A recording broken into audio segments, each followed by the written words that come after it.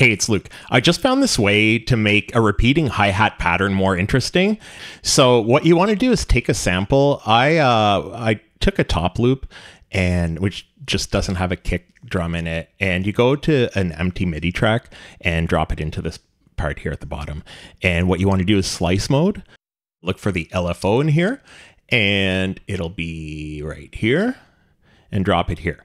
So the first thing you're going to do is go up here to controls and then map it to this amount here.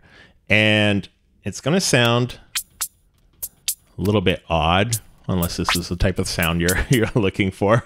So what we want to do is take these sounds here and bring them a little bit closer together. So I'll do maybe 17 and maybe something just a little bit below 50, 48.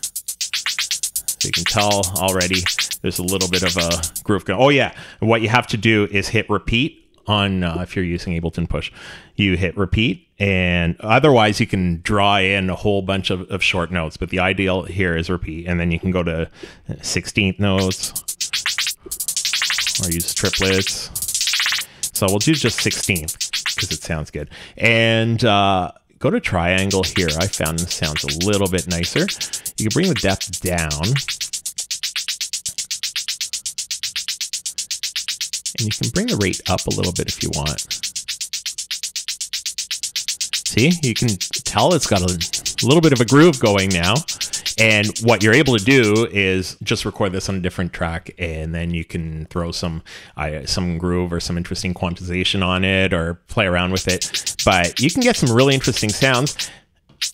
We'll do a couple of these. So you've got a whole bunch. You can adjust the speed. You can give it a little bit. But one thing I noticed that's really interesting here is if you go back to sample, you right click on here and you reverse a sample. And you can get some interesting sounds. You just have to find the right one. Not that one. Even this one here, if we turn it.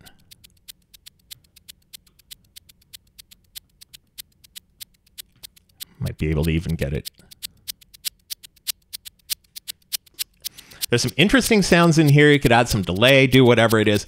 It's a really interesting way to get some movement into your samples, and you could probably do this with vocals and get some interesting little chops out of it. Anyways, I hope this can help you out and you can make some interesting music with it. Thanks for watching, and I'll see you in the next video.